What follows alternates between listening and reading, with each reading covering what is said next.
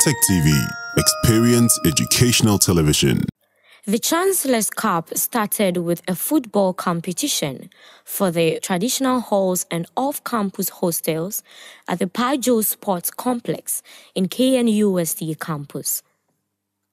The competition ended with continental and independent halls in the final stage, which the continentals emerged as the victors. The students and staff of the university battled out for the Chancellor's Cup. At the end, the staff took away the prestigious cup by 1-0.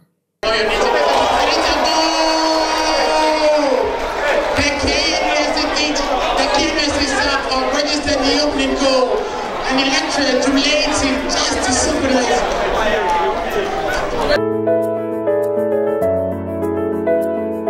Tech TV. Experience educational television.